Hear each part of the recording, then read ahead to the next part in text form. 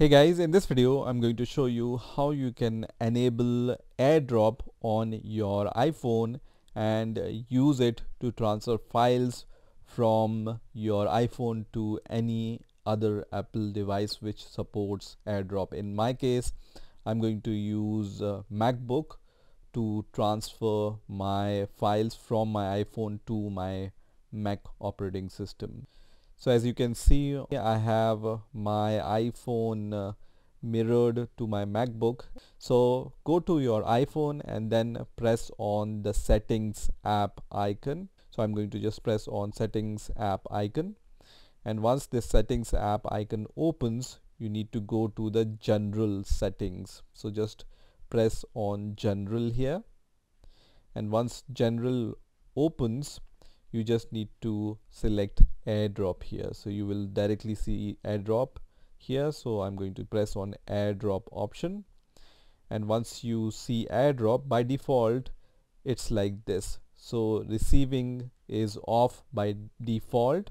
You need to just select everyone, or if you want to just share your files with your contacts only, you can choose this option. In my case, I'm going to choose everyone here, and once you do that, your AirDrop will be enabled.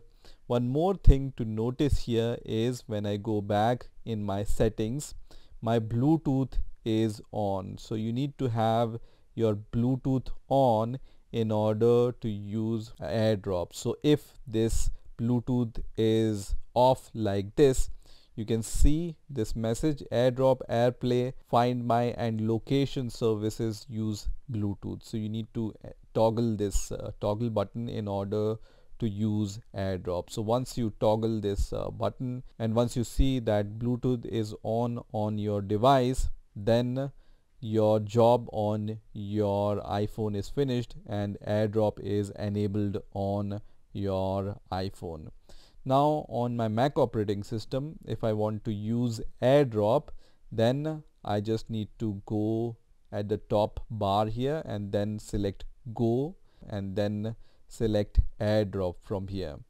Once you click on AirDrop, as I mentioned earlier also, you need to have Bluetooth turned on in order to use AirDrop on any device.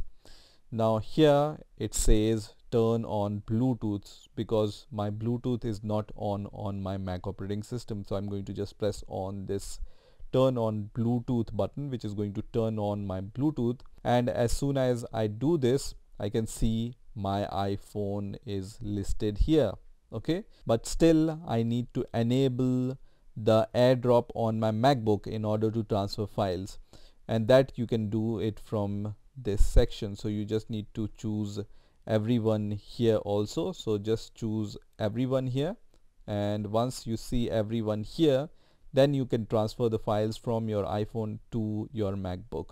So let's say I want to share this picture from my iPhone to my Mac operating system using AirDrop. You just need to choose the picture you want to share and then press on this share button, and then here you can see the option for sharing via AirDrop. So just select AirDrop from here, and once you choose AirDrop, you can see that my MacBook is listed under other people, right?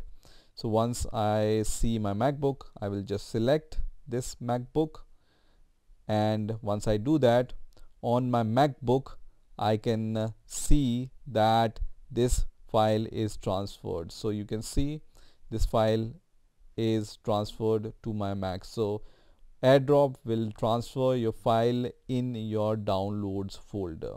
Okay, now once again, let's say I want to share this picture. Let me open the downloads folder also so you can see it directly. So I'm going to just open this downloads folder here.